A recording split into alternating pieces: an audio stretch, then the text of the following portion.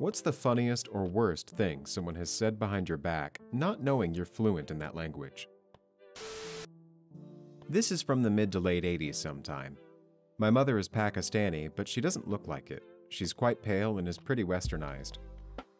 She and two white friends of hers went on a trip to India. Urdu, native language of Pakistanis, and Hindi, native language of India, are basically identical languages. My mother went to a video store to buy a few movies, VHS. While there, she had asked for a master print. This conversation was going on in English. The clerk yells for his subordinate to get a shitty quality print of the movie so he could sell her one version and charge her for the other. Well, when the guy gets there with the movie, my mother kindly asks him to go back and get her the master print that she had asked for in Urdu or Hindi. The guy turned to Casper the Friendly Ghost shade of white and apologized profusely. A guy I worked with in a bar was French, and I hadn't said that I spoke it because he was a knob and my French is appalling. We were working one night, and I knocked a pint of half-poured Murphy's off the broken drip tray that not even idiots leave drinks on. I swore and grabbed some tissue to clean it up. He grunted out, "Shit, for fuck's sake, you stupid bitch." My French might be bad, but I make it my business to have learned as many swear words in as many languages as possible, so I understood what he said. I just stood up, looked at him and said, "At least I'm not so much of a stupid bitch that I'd call you names in a language I didn't think you spoke, asshole." "Oh, I'm sorry. I meant va te faire foutre truc." Fuck you, asshole. I then just proceeded to clean up the pint and pour another for the customer who was by now pissing himself. I'm an American-born Vietnamese, but I'm very tall and fair-skinned, uncommon to us Viets. Most people mistake me for Caucasian, or mixed at the very least. I'm also assuming people don't think I speak Vietnamese when they look at me. Once, when I was about 13, I went for a pedicure at a Viet-owned nail salon, and damn, these ladies were talking smack about every single customer in the store. They were making some pretty racist remarks about the black male customer sitting next to me, and commenting on how disgusting they found his feet. They also talked about how cheap my friend and I were for not wanting to pay an extra $5 for flower designs on our toes. And they also went on and on about personal problems, including their apparent rat problem. When I went up to pay at the end, I told my nail technician in Vietnamese, "Thank you, but I won't ever come here again. You're incredibly rude." She was visibly embarrassed as we walked away. Feels good, man.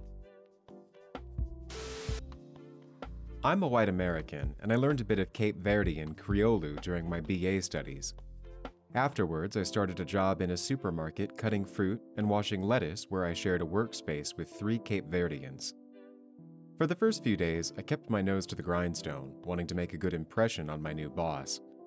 At the end of the first week, 2 of them started talking about me, that I was really fast and didn't fuck around.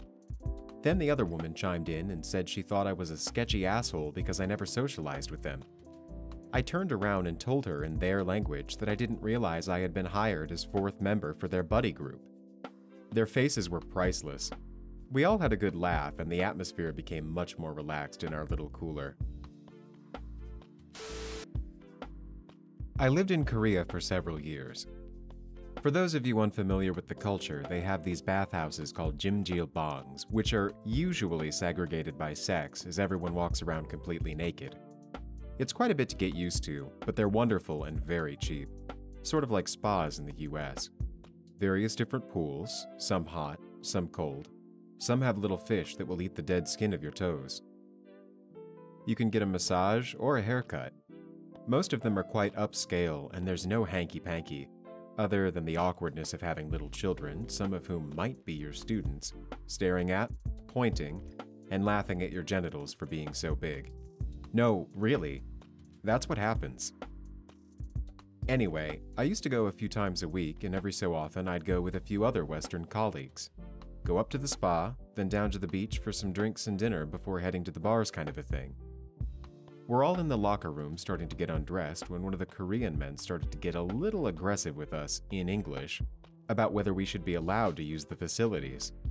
One of my closer friends was a judo instructor. He was older than the man who confronted him. I don't think this would have been tolerated if he was younger, who spoke Korean fluently. Apparently, the man turned around and said to the rest of the locker room something to the effect that this establishment is a shithole because they let gorillas in, referring to our hairy bodies. Anyway, my buddy starts to hoot and pretend like he's a gorilla. Hunching over, he ambled around in a semicircle to get in front of this guy and then, like he was a gorilla, started to pound his chest and back the guy into a locker. The rest of us kind of understood what was going on, and instead of laughing, we started to hoot like gorillas too.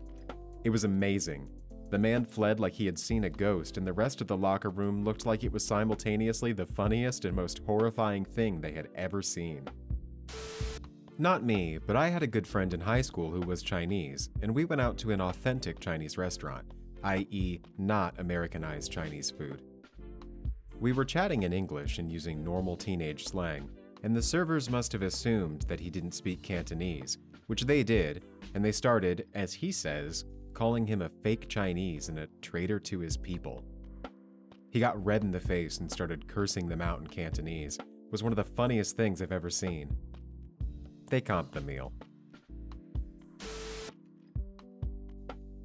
My ex is Portuguese, so I became pretty good at understanding it, and was also taught select phrases and sentences. I was at a bar when I heard someone speaking Portuguese saying he wanted a blowjob from the redhead. Me. I turned around and gave him a look. He saw me look and started talking to me inappropriately, to which I responded, "You're bothering me. Go jerk off," in Portuguese. He looked totally taken aback. He went bright red, and his friends thought it was hilarious that I shut him down in his native tongue. Back when I worked at Walmart, a Russian couple came into the store and asked for blank audio CDs. I walked them to the electronics shelf with CDs and CRRWs. They said no, this is not what they need it for professional studio recording, and there should be a special version for it. No, this lady was dressed in some stupid-looking mink and was the single snobbiest-looking cunt I had seen in my 1 year of working at the Mart. I then said if it is designed for professional audio equipment, I highly doubt Walmart would carry it. At which point she turns to her husband and in Russian says, "This retarded dumbass doesn't know anything. His mother must be ashamed." To which I replied in Russian, "At least my mother isn't a dumb cunt trying to start a recording career with supplies from a Walmart." She went white and stormed away. I'm white, and I lived in China for a while. One day, when I was on the subway, these two guys were talking about what beautiful babies we'd have together. I looked him dead in the eye and winked. He moved cars after that. I manage an arcade with a predominantly Hispanic clientele, so many people assume I don't speak Spanish. It's hilarious. Guy calls me over to the foosball table and in broken English tells me that no balls come out when he put in his money. I check the coin mech and the ball release when his buddy comes back and asks him what happened. In Spanish, the guy clearly says, "Nothing, I just wanted to play. If you tell him it didn't work, he has to give you a free game." I turn to him and say, "Unless you admit to lying about the money, now get out of my arcade." The look on his face was priceless. This happens way too often. I was getting my eyebrows threaded by an Indian lady in Boston. I'm quite light-skinned for an Indian, but I have really dark and thick hair. Anyways, they were speaking in Punjabi and started complaining about how thick my hair was for a white girl, and some other mean things that I don't really remember, but I responded right back in Punjabi. They really had no idea that I was Indian, and I could see it on their faces. Also, now that I live in New York City, it's always funny when I have an Indian cab driver and understand everything he's saying. There's been plenty of times that I've been with my friends and have heard the driver saying things about us on the phone. I always say something in Punjabi when I'm paying or leaving the cab. I am half Mexican but speak little to no Spanish. I was living in Costa Rica for a bit, and a white tourist couple came up to me and started asking me something in broken Spanish, thinking I was a local because of my complexion. I didn't understand what she said, so I gave them a puzzled look.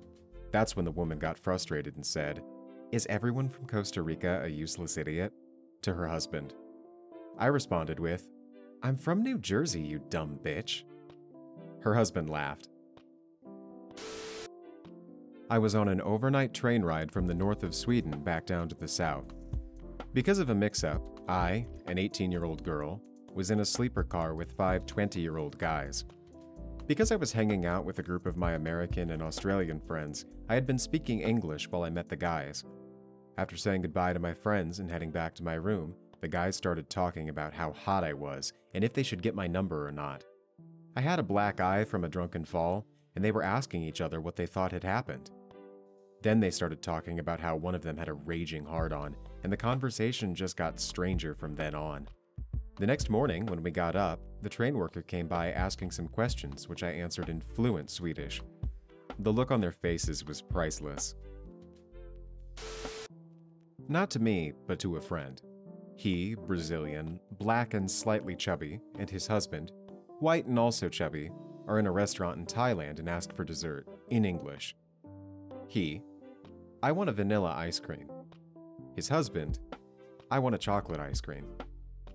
The waitress then yells to the kitchen in Thai, the fat black wants a white ice cream, and the fat white wants a black ice cream.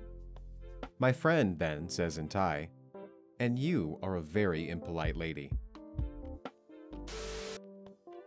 Worked with a German guy for a little while who sat in the cubicle across from me. He had the habit of swearing to himself in his mother tongue whenever he got frustrated. I wasn't going to fault the guy for cursing, as I wasn't offended and no one else understood a word, so I pretended to be oblivious. One night, I'm in late, and he's having a loud phone call in English with his wife about dinner and their kids. Suddenly, he swaps languages, and the phone call becomes a mix of flirty and what I would do to yous, and then talk about finding her younger sister a date to get her over a breakup. When they broke back into phone sex, this time more graphic, I decided to end it. Hey, Dieter? What? How old is she? What's her name? Who? I'm on the phone with my wife. I know. Your sister-in-law, the newly single one? Scheiße, I didn't know. I figured. To his wife, in German again. I just discovered the new guy speaks German, and I think he's Gretchen's type. I'll see you in an hour. Gretchen looked like a truck.